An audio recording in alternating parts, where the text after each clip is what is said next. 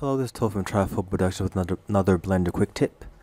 And in this quick tip, I'm going to show you how you can do modeling in Blender a lot faster and a lot easier with an add-on called Loop Tools. It's already in Blender. Let me pull up. I've already opened up Blender, so I'm just going to pull it on up. It saves time as opposed to trying to wait for it to open up as I do the tutorial. But in order to find out and install the add-on, because it's in 2.79, I think it's in every version of Blender from what I can remember up to this version. So it works in 2.79, 2.78, and so on and so forth. Let's go to Edit for 2.8 is what I'm using now, 2.82. Go to Preferences, and then you're going to type in the search bar the word Loop, and it's right there. So put a check in the checkbox, and it's activated. It's the same process in the other version of Blender. Go to User Preferences, in the search bar, type in Loop, and it will pop up and activate it by clicking that checkbox. And then in order to find out where it is, just go to your sidebar, click on that, and you still don't really see it. You see Tools, but you don't really see it. Loop Tools only works in Edit mode. It doesn't work in Object mode.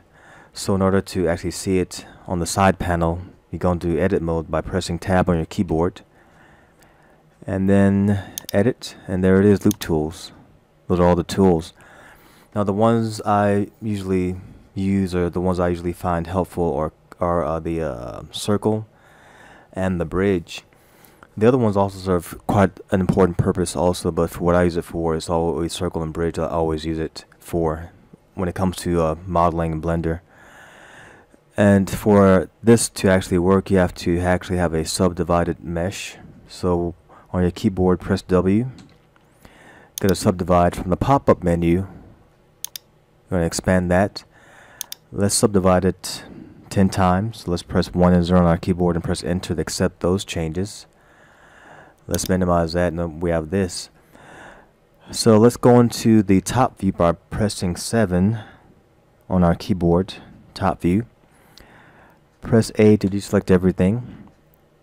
Press C for circle select, and to increase the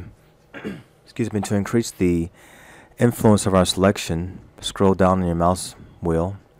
We want to try to center this so it gets all of our circles in the middle. Just click once, and then scroll up to minimize it, because we want to get all these squares on the side, make it a complete circle.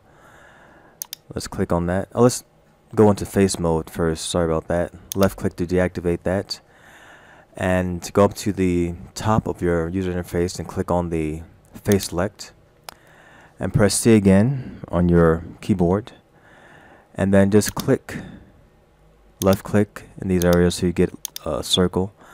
So we're going to go by 5 by 5. So this is 5 at the top, and we want 5 on the side. So let's click down here, and we have our circle. Right click to deactivate your selection tool, and then from there we're going to press circle, and there it is. It creates a circle for us, and we're going to, let me see, press E to extrude it once, E on your keyboard, and press Enter. Now we're going to go to our move gizmo to the left side of our user interface and left click right there, and we're going to press 1 to go into front view, and we're going to click and drag on the Z axis to deepen that circle that we just made, and there's our circle.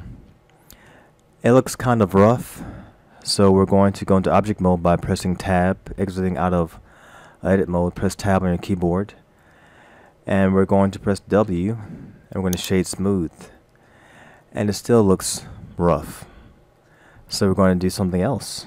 We're going to go and add a subdivision surface to it. Click on that icon there of the wrench, and click on the Add modifier from the drop down menu. Click Subdivide Surface, and then we're going to, in the viewport selection, click up once, and it looks a lot better. Now with this, I used to actually use the bevel tool. Was it the bevel? Or is it Boolean? Let me look into the modifier to see which ones I actually used. Yeah, Boolean. I don't know if it's called Boolean or Boolean, but this is what I use to actually cut circles or holes inside of flat meshes, and it never really turned out too good.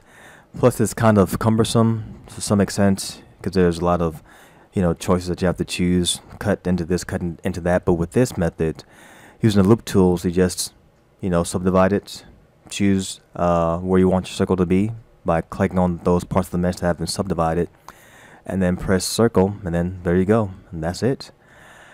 And the other tool I use is the bridge tool, and it's pretty helpful also.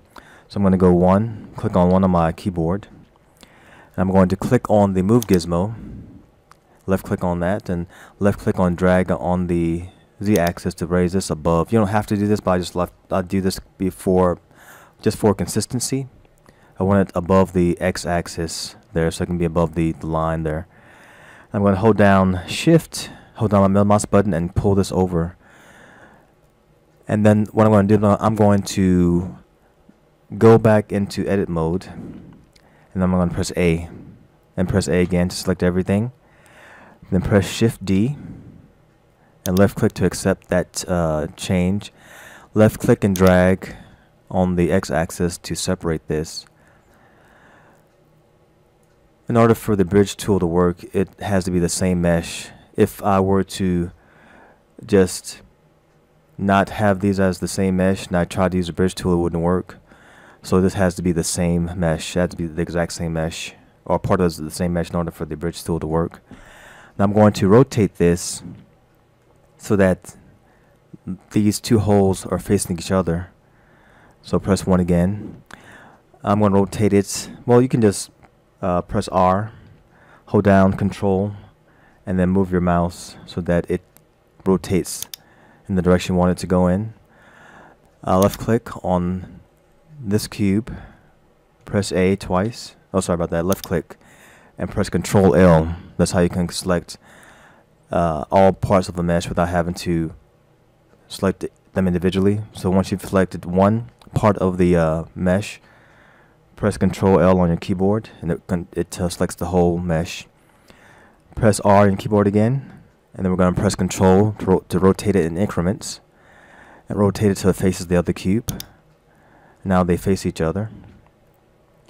Another trick I like to use in order to, I've done this before, because sometimes when you want to select just a part of a mesh, it's kind of hard, especially when it looks like this. So what I do is this. Press A to deselect everything.